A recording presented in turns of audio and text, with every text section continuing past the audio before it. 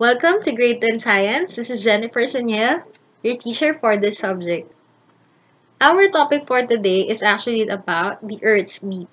So in this video, we will be recalling the concepts related to volcanoes and your earthquakes. So first we have volcanism. We all know what a volcano is. So basically, it is a mountain or hill formed around a vent of the Earth's crust through which hot, molten rock or magma and hot gases are emitted. Okay. There are three types of volcano according to volcanic activity. So I hope you still remember them. Your active volcanoes, your dormant volcanoes, and the extinct volcanoes. Okay. So active, it is erupting or recently has erupted like the Taal volcano. Dormant volcano, its activity actually stops for a considerable time. And extinct volcanoes, so there's evidence that proves that it will not erupt again. So types of volcanoes according to shape or structure, we have the composite or the stratovolcanoes. So these are tall volcanoes with a stratified structure made up of alternating layers of cinders, lava, and ash and lava flows. Then we have the cinder volcanoes. You have a steep cone and are made up of loose cinders. And the shield volcanoes, which are the lowest volcanoes with wide, gently sloping cones made of solidified lava flows. Now we have two basic types of volcanic eruptions. We have the quiet eruptions and the explosive eruptions. Okay, so in quiet eruptions, the magma has low silica content, it has low viscosity, and the magma flows easier, so gases bubble out gently. Okay, while for the explosive eruptions, the magma has high silica content, it has high viscosity, and the magma doesn't always flow out of vent, so it builds up.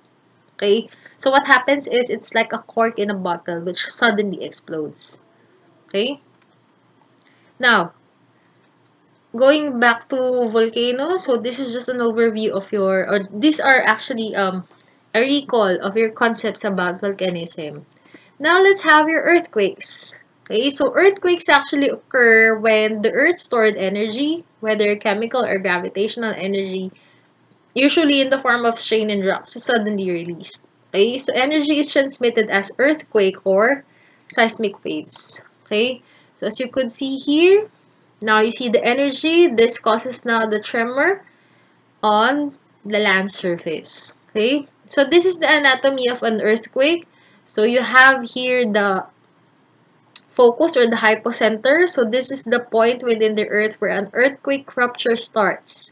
Okay, so it would now send, so this focus would be sending seismic waves that transmit the energy released by an earthquake.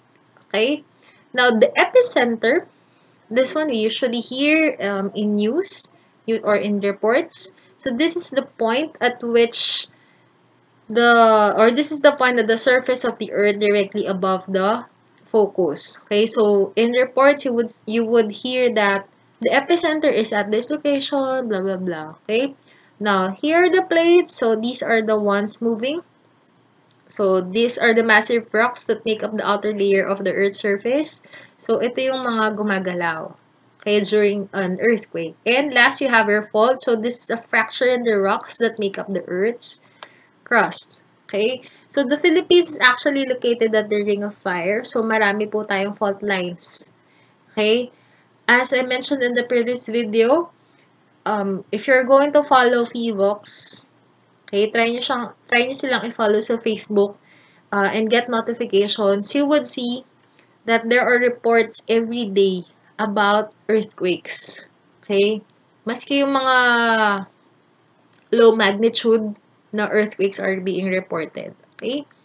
Now, earthquake can be detected by a seismograph and a seismoscope. Okay? So, a seismograph or a seismometer is an instrument that detects seismic waves produced by an earthquake. Okay? While a seismoscope detects underground motion, it cannot read continuous ground movements. Okay? Now, can we predict earthquakes? Of course not. Okay? Kasi we don't know when an energy underground would be released. Okay? So, nadedetect lang natin yung seismic waves kapag pag nag-start na siyang ma-release ng isang earthquake. Okay? Now, earthquake detection could also be done by a teleseismometer. So it uses now electronic sensors and amplifiers, which can cover more extensive frequency range. And you also have your GPS, or the Global Positioning System.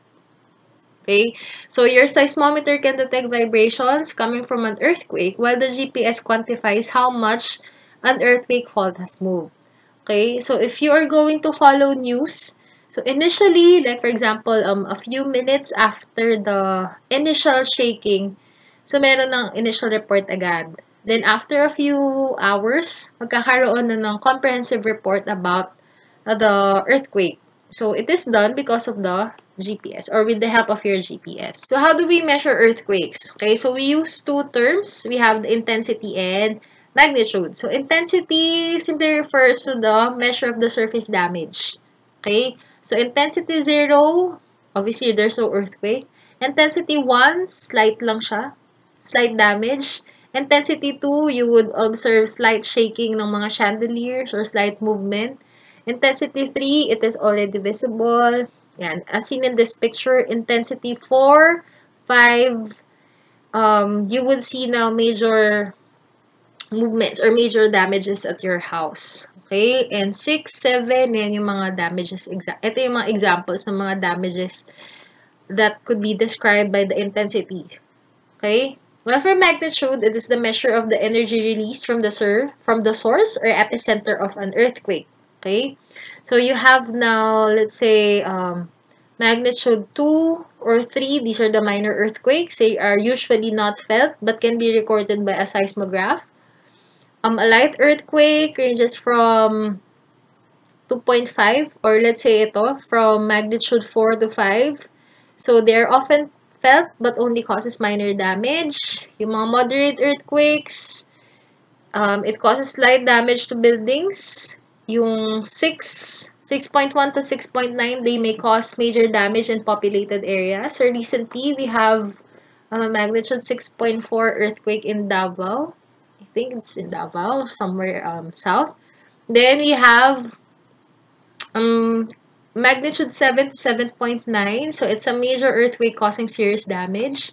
So diba, it is predicted na magkakaroon daw ng the big one which could affect NCR. So hopefully it's not. Actually, we could not predict the earthquakes as I mentioned. Okay? So yan. And then yung greatest, we have 8 or greater.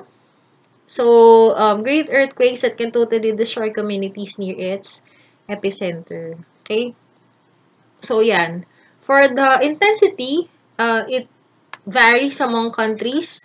So we have our own intensity scale as proposed by PHIVOLCS. Well, for the magnitude, we actually follow the Richter scale. Okay? Now, what's the relationship of volcanic eruptions to earthquakes? Okay? So, according to Nat Geo, there is actually no evidence. Actually, the geologists are debating on this. Okay? But, if you're going to look at tectonics, it is possible that your earthquakes could trigger volcanic eruptions. Okay, so the seismic waves could actually trigger now the magma. So the pressure underneath could actually cause the volcanic eruptions. Okay, now as mentioned, this will just be an overview, or this is a summary already of the modules that I have sent to you. So if you have questions, comment them down, or you may send a personal message, or you may email me. Okay? So that would be all for today. I hope you learned something. I'll see you on our next video. Bye!